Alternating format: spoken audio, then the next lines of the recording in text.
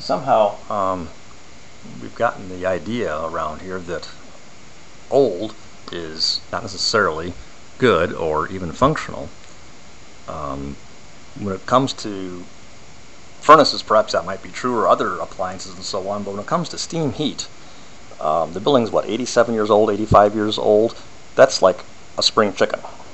The boiler itself, they go 15, 20 years. So that's been replaced, I'm sure, a number of times, and it was originally coal, because you can see the coal chutes and ash chutes and so on. But the piping and the radiators, as long as they're kept clean and you maintain them, they're going to be good for a couple of hundred. Reminds me of the tile roofing that's up on the main sanctuary hip roof.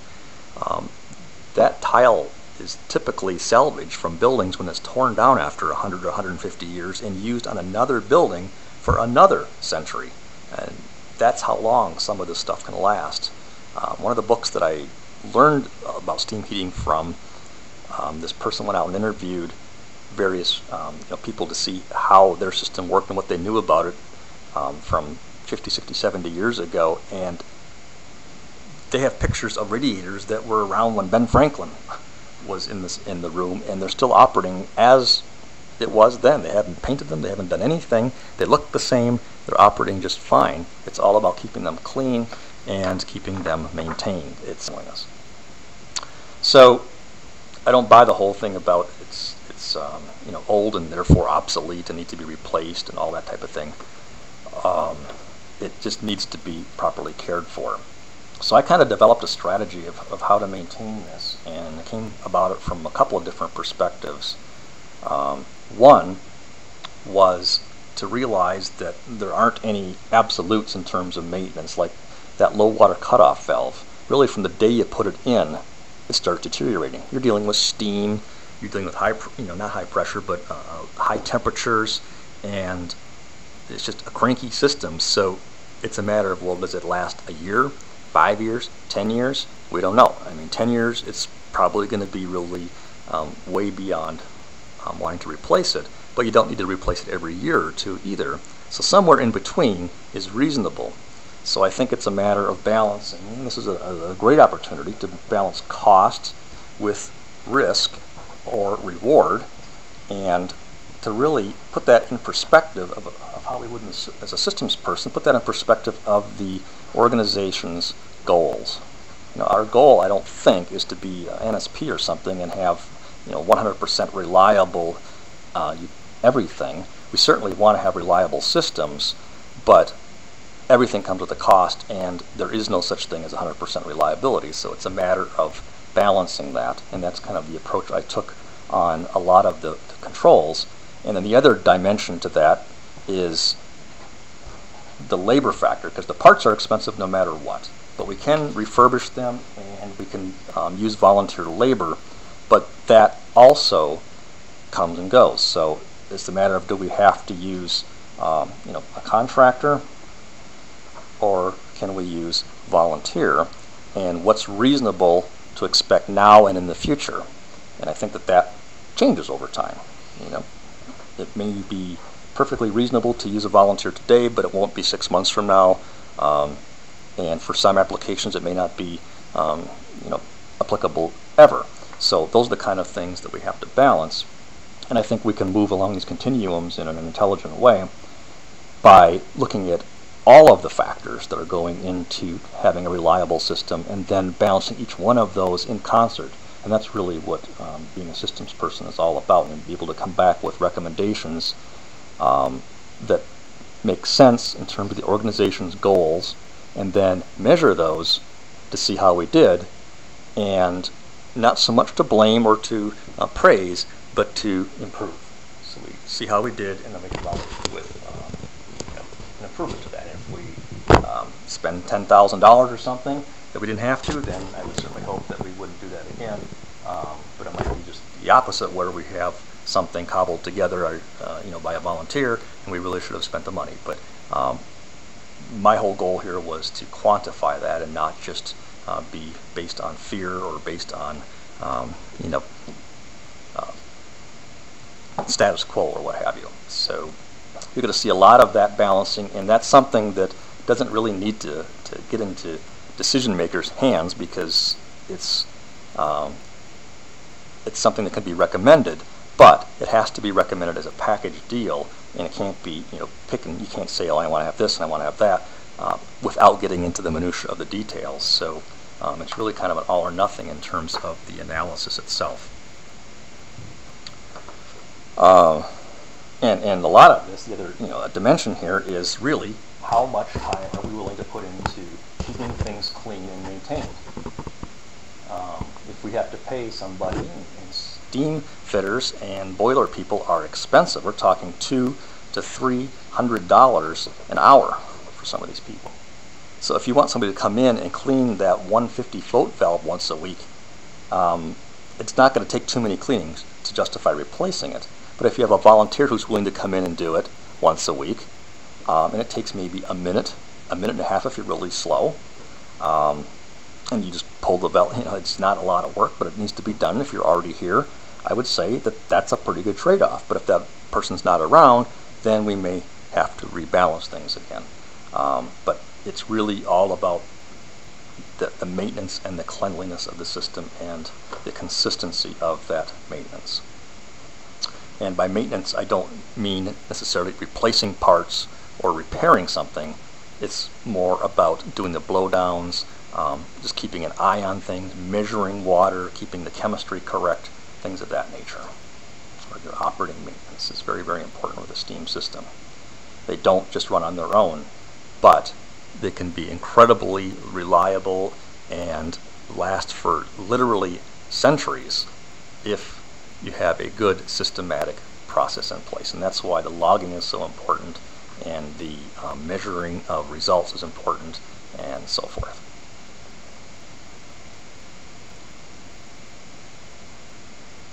Okay, so an example would be of how I balanced this would be that 150 float valve. When I inherited the system from Phil, he said that was a little cantankerous back then, and that was a number of years ago, where the float, remember there's a ball here that floats in water with this lever coming off of it, and here's the water, and it's in this outer shell, and occasionally it gets gummed up in there. This little lever gets gummed up, and it either sticks for a little bit or it just gets off by a little bit. So the boiler might flood a little bit where it gets too high of water, which causes carryover, and it tends to cause water hammer, or it might drop a little bit and actually hit the low water cutoff and shut off until the pump makes up and then it kicks in again. So it probably doesn't affect the heat, but it's not the best thing where the thing gets shut off prematurely. And that's prevented by doing the blowdowns regularly, and then you can actually take those 8 bolts out and just clean the darn thing, and it works as well. But at some point, of course, it just gets all rusty and gooky and has to be replaced. So that's the one that I was looking at, and I knew that it was already a problem, and it had a secondary issue with it, and that is the switches in there were mercury, and you can't buy mercury switches anymore, so therefore the replacement valve that's going to go in here is going to have these little tiny reed switches, just little pieces of real thin metal that replace the mercury. Well, mercury can switch big motor currents. These little reed switches cannot. So the first switch in here is the one that controls that feed water pump, and that works great with the mercury switches, but with the reed switches it's going to burn them right up. So we have to do some wiring basically and put a relay in here. It's no big deal, but it adds more cost, and if we're going to contract it, then you got to bring an electrician in addition to the boiler guy, and so on and so forth. So it's just another headache. So that was the other factor I was trying to weigh in there. And we had a second 150 valve with mercury switches in it as a backup. It was also on here at one point, so it's not brand new, but it allows us to have 2 sets of parts to swap things back and forth. So that gave me some flexibility. So I thought this was a great opportunity to really see, where the logical point is to cause the replacement to happen and to measure that. To me, the cost is going to be about $2,100 to have someone come in and do it. That's what I estimated that at. If we do it myself, it was going to be about $800. So that would be kind of, I guess the volunteer should be over there, but that would be that option. So I was really looking at the $800. And the other option I had is somewhere in between here where I could rebuild it, and that would be about $25 to $50, and that's actually what I ended up doing, because all I needed is a new gasket and some new fittings, and you can actually buy parts for this, so put about $50 into it. And then on the other side over here is, what's the downfall? Is it going to cause catastrophic failure? No, I mean, you can get a new one put in a day. And even if you couldn't or didn't want to, it's not going to completely fail overnight. It's a toilet float valve. It's going to fail eventually, yes, but it's not going to just go from sort of operating to completely dead in one day. It's going to just get more grouchy. So it's kind of like jiggling the toilet. You have to kind of say, well, how much am I going to jiggle the toilet before I'm going to call the plumber? That's really what this one comes down to. And in this case, you have to do the blowdowns no matter what. And if the water chemistry is clean, I found out that it really isn't that grouchy at all. It's only grouchy when it gets gummed up because we haven't done the blowdowns and the water chemistry is messed up, so it's carrying sludge in from the pipes and it gets all full of that crud in there. Then you got to take it apart and flush it out, and that would be the equivalent of jiggling the toilet thing, because it's not going to work. It's going to stick and we're going to have a heat out. Someone's going to have to go down there and jiggle it basically. So I figured, and I talked to the internal customer, in this case Pastors, and said what would be a reasonable trade-off for $800 to $2,100 of expense over the next, let's say, 12 to 24 months. How many times would it be worth going down and jiggling the valve if you had a heat out? That would be one condition, would be a inconvenience, and you would have a heat out. So you'd probably go a couple hours before you even notice that you had a heat out. So it would be cold. You'd have to go down, take 2 or 3 minutes to do this. How many times, if any, would you be willing to put up with that for this trade-off? And then number two was, for me, I needed to come in here daily and flush this out, which is really more often than it would normally do. We'd do it about once a week or twice a week. And take it apart probably about twice a year and just thoroughly clean it out. So that was kind of my trade-off. How many times was I willing to do that? And I think we came up with 2 to 3 times for the Pastors and 2 to 3 times of the clean out for me. And so that's how far I thought we'd let it run. So instead of saying we're going to replace it now or we're going to replace it a year from now, I thought we would actually wait until we have 2 to 3 opportunities for them to come down and jiggle it, and 2 to 3 opportunities for me to clean it out. Let's see how much time elapses. And we were at, I think, 2.5 years and counting, and we were still going. And interestingly enough, the beginning of that is when the boiler hadn't been refurbished and the water chemistry wasn't quite right and so on. So there were, I believe, 1 or 2 incidents in there that we could probably legitimately count, but ever since we got this program put in place where we were keeping things clean and so on, and we had those indicator lights to tell them which one to reset if they needed to, there weren't any of these conditions, and I didn't have to clean it out. Well, I guess I did once because I was asked to, but I really didn't need to. So at 2.5 years, we were going strong, probably on borrowed time. So I think the recommendation I made at that point, I know this is long-winded, but I think this is really the crux of a lot of decisions in terms of mechanical systems. So it wasn't so much this dimension that was of concern to me as it was this one. So as long as we had a volunteer who was willing to do this, and we had pastors that understood the situation, then we should let this play out maybe for another year. So we shouldn't let it go much longer than that. If not, then we should just go ahead and replace it, because it's been 2.5 years. It's original equipment, so we're talking 12 years on that valve, and it's way, way past, it should be replaced. And so as soon as the volunteer goes away, or like I say, they don't want to have to deal with that potentiality of going down and resetting it or having to go without heat for a couple of hours, then let's just go ahead and replace it, and we should expect the $2,100. that's the way I look at things, of how to balance it. If the volunteer stays here and they're still okay with it, would have gone probably between 1 and 2 years, and this can be budgeted then. It's negotiable because there's nothing magic about 1 year, 6 months, or 2 years. It just needs to be replaced somewhere in that reasonable range, as long as this doesn't start getting to be more frequent. And then we'd be looking at the $800 though. So we could say we have a 2-year horizon to spend $800, and I think that that's a pretty reasonable thing to budget for and plan for, and is directly correlated to the reliability of the system. So the risk financially would be that we just have to replace it right away.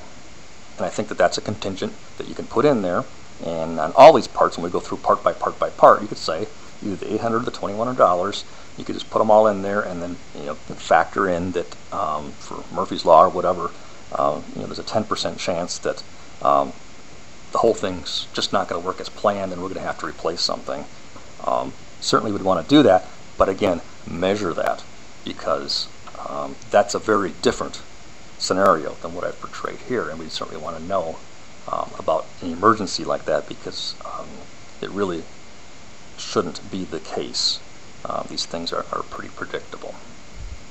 Okay, another strategy I had is to make this somewhat friendly for lay people and staff, even though they are not legally able to operate the system. But as a practical matter, if there's no heat, they're going to do something about it. They're either going to call me or a tech or someone and ask for advice, and then they can certainly do it based on that, as long as the person signs off on it and logs it.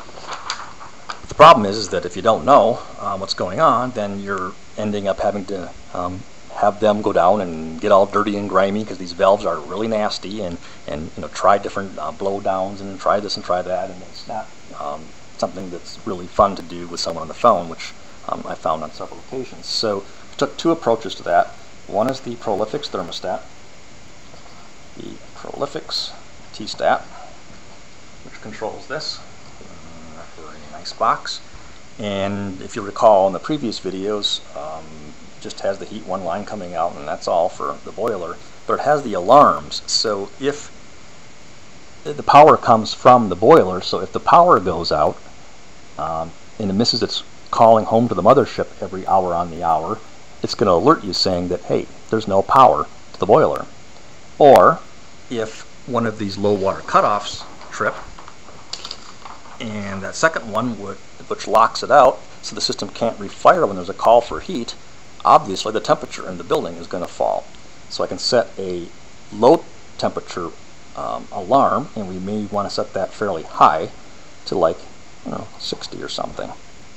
So if it falls to 60 degrees, it's going to beep me on my cell phone, so I know that something's up. I can then connect in through the remote access to look at the thermostat and see if it's actually trying to fire or what is going on. I could actually reset it so that that low water reset resets itself. And we can also do a high, although the high temperature typically isn't a problem. We could say 75 or 80 degrees, that something's wrong. But that would be most likely someone to set the thermostat too high. So this gives us a proactive approach to say, there's a heat out, we don't have to wait for someone to call, track me down, kill a half to 3/4 of a day just on that before we even start troubleshooting. This will let me know probably before anybody in the office even notices, particularly if there's a power problem where it can't fire, because it'll beat me right away. And then with the remote access, I can do the troubleshooting. The only thing we can't do is deal with the valve. So if we have to do a blow down or something like that, 150 valve got gummed up and stuck or something, we do have to have help with that. So that's why I developed that little box. And it's got 6 lights on it. It's just very simple. And each light turns on progressively as the system starts up. So when there's a call for heat from the thermostat, this line from the thermostat comes over and says we need to have heat. First thing it does is it sends a signal over to the 150 low water cutoff and makes sure that it is closed so that the adequate water. And if that's the case, then this is the 150, this light turns on. Then it goes over to the 167, or just the 67, the other low water cutoff. If that one's closed, this light turns on. Then it goes to the high pressure cutoff. If that one's okay, that light turns on. Then it goes over to the gas. If the gas is okay, then this light turns on. Then it goes to the operating pressure control. And if it's okay, that light turns on and it does the pilot. So I should have maybe had another light there. If that one's okay and the pilot proves out that it's actually there, then the last one comes on, which is the actual flame, which means it's firing, and that light comes on. They're different colored lights. So it goes ding, ding, ding, ding, ding, ding. And then it's up and going. If it doesn't go all the way through all 6, it's not going to go. So wherever it stops is where the problem is. So if they go downstairs, there's no heat, I call and say that I got a beep from the thing, I can't reset it, can you go see what's going on? And they can say the first 3 are lit, but this one's not, I know I have a gas problem. If the 67 is not lit, all they have to do is crank down the lever for about 2 or 3 seconds, blow down some water, shut it, and 99.9% of the time that's going to clear it, and that light will instantly come on, and then that will come on, that will come on, that will come on, and then it will fire. So it's just that simple, whereas in the old days we had to kind of go in there and bang around with pipes and try different valves and experiment and so on. Pretty simple thing, but each one of these lights tells you the progression of the safety systems. And then, of course, the alarm on the side. If that goes off, you should just flee the neighborhood and the county because it's not a good sight.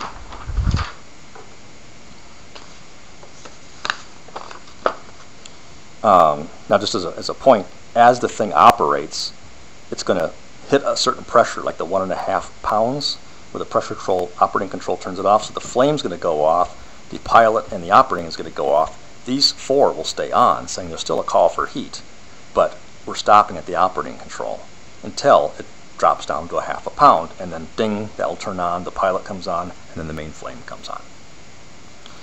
When the call for heat has been satisfied, then you'll see them go all the way back to being completely off. So this is certainly a tool for the boiler operating and for me and for diagnosing the system, but mostly it's for the people around the office so that they can quickly figure out what's going on. Okay, another strategy I came up with is a low impact way of dealing with steam traps. Steam traps are everything. They account for enormous amounts of energy being wasted if the steam makes a round trip. And they only last a couple of years because that little disc in there, that little thermostatic disc, just takes a beating, tens of thousands of times vibrating back and forth. So they need to be replaced. The problem is, if you remember what they look like, there's some big old fittings on there, and if you're talking a new building, I suppose it's not a real big deal as long as you get the same trap and the same dimensions and everything. It'll just bolt right on and away you go. It's not exactly rocket science. It's just, this has a female threading on it, and this just bolts right on. The cap actually unscrews so you can get inside there, and you can replace them that way. The problem is the radiator traps are pretty old, and they still make, believe it or not, replacements for them, but they're typically smaller and a little different shape. It only has to be off by 1/8 of an inch in one dimension, and it's not going to fit. So this stuff is very precise, and then you have to start jockeying stuff around. And even worse is that these fittings are steam, so they're going to be grouched to begin with, but they're also 85 years old. And you start torquing on them, next thing you know, you've broken a cast iron radiator, because if you look at the radiator here, they're cast iron fittings, and you crack that, you whap it one with a wrench, and it cracks it right off. You're going to have to then tap a new hole, or you break the pipe that goes down in the boiler room. You're talking literally thousands of dollars on some of this stuff.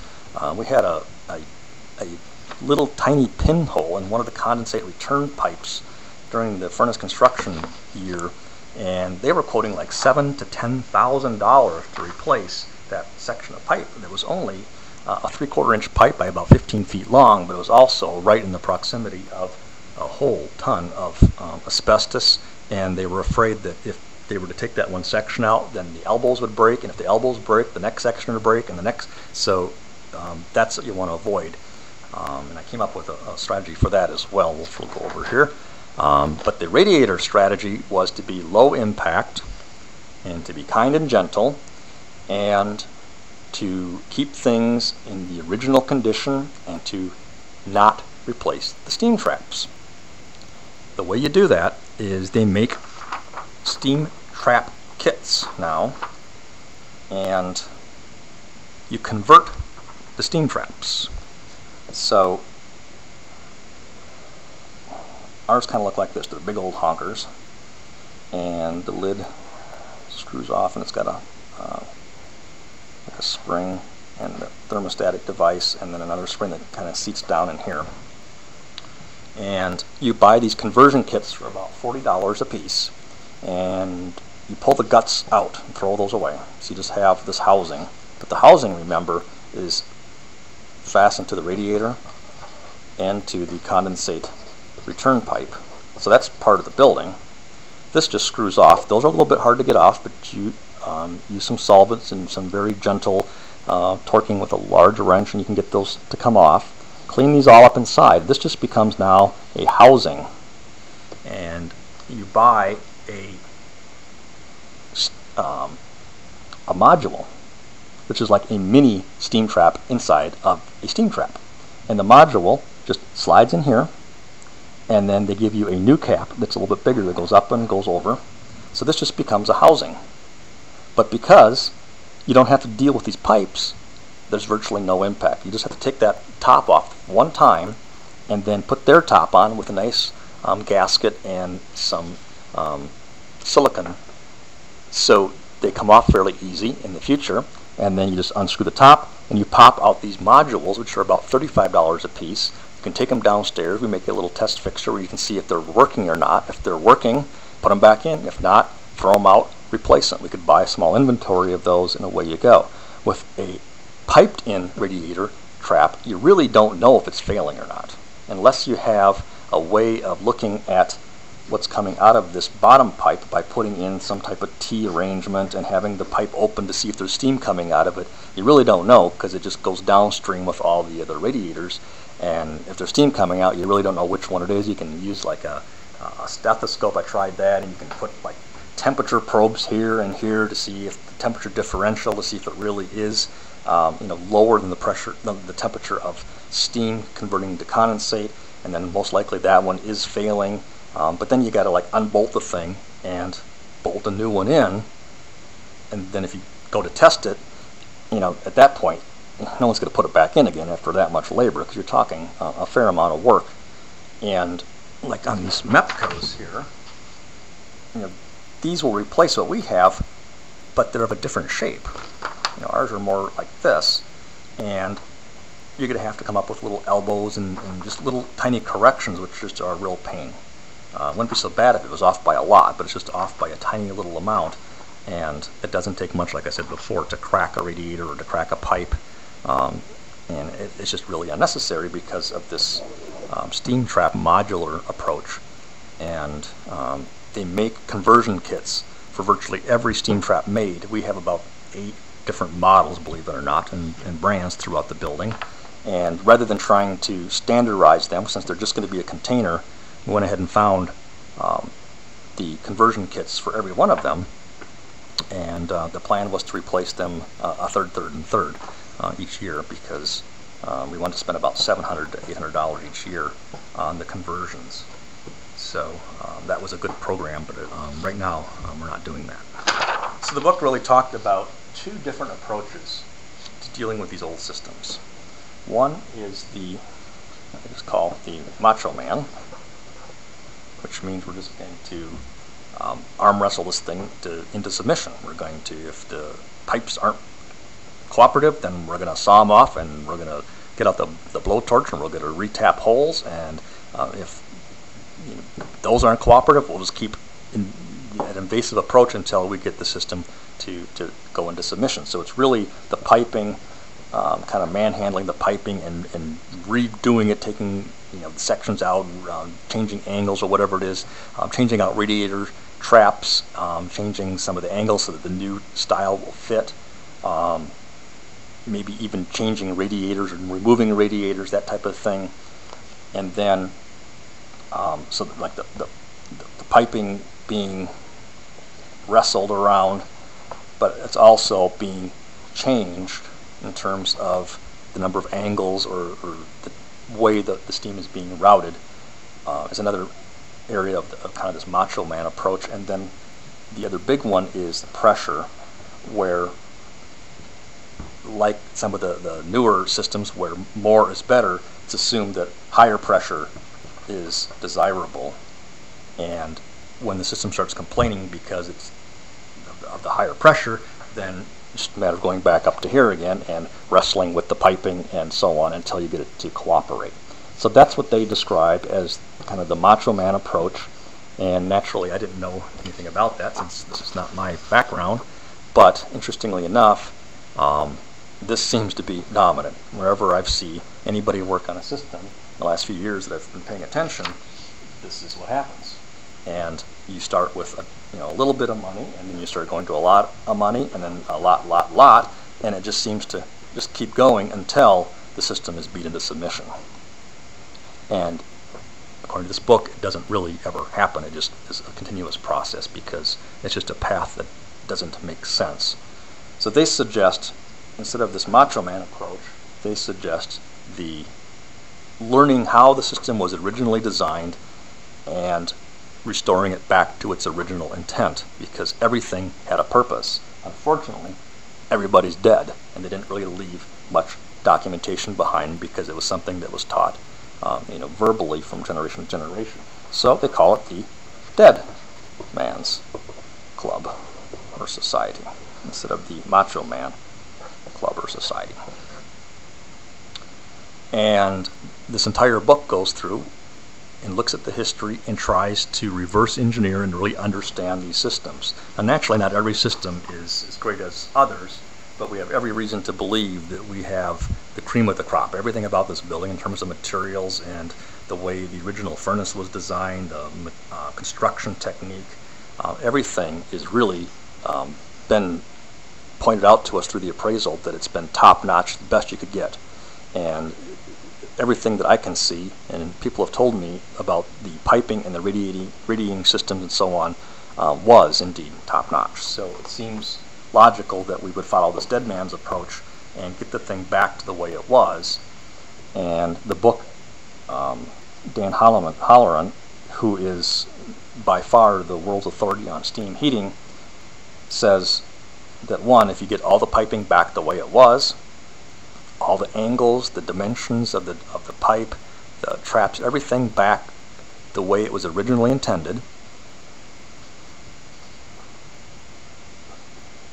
and you get the pressure way down to where it is going to operate less than 1.5 pounds at all times. If you do these two things, virtually every problem will just vaporize on its own. And the problems go away, and your energy is going to go way down because of this. So we're going to talk a little bit more about what that actually means and the details of that.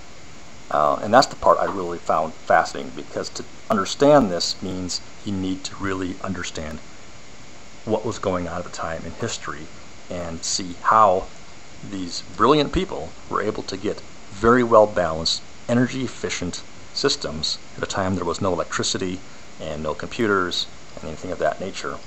And we've done everything in our power over the years to fight against that, to go with this approach.